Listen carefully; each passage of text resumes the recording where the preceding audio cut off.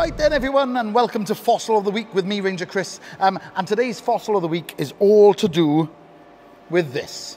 The Spinosaurus aegypticus, a very cool semi-aquatic dinosaur with a magnificent crocodilian-like tail, crocodilian-like snout. We've got lots and lots of fossils and replicas from this amazing dinosaur, including this, the amazing rostrum. We call it a rostrum. It actually is the snout part of this amazing dinosaur. It's got this little section here you can see. That would have been used to catch those big slippery fish with the teeth sort of pointing inwards. It also had these huge teeth. Here's a good little example of one. I hope you can see that in this light. Very straight, very pointy. Here's a very big one. Unfortunately, it's a little bit damaged, but a Spinosaurus tooth. Now, they're perfectly adapted for catching fish, of course, because it was semi-aquatic. It would go in water and hunt lots and lots of things like sawfish and things.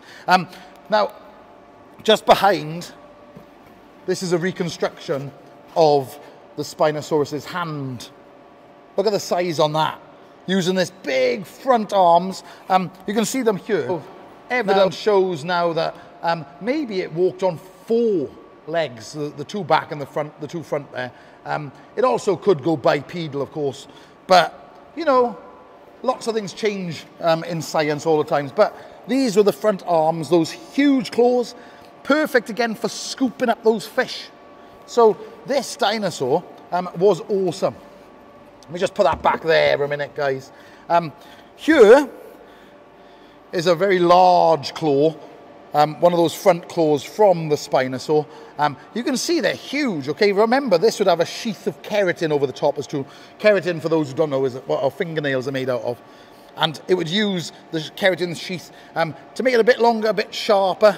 So perfect, again, for pointing those fish. Everything about this dinosaur kind of leads to the way that they definitely were semi-aquatic dinosaurs. Crocodilian-like snout, crocodilian-like tail. These little pit sensors here, okay, crocodiles have them as well. So they could actually sense fish in the water. It could put its snout deep into the water. Let me grab it. Can you see them? It could put that snout in the water, could hold it there for a long period of time until maybe a large fish would come past. It would sense that fish and then attack. So it was awesome. Hopefully I can put this back on. So that was today's Fossil of the Week. A few different fossils, teeth, rostrum, and a hand from the Spinosaurus aegypticus. You can just about make it out to the side. That was baryonyx, though.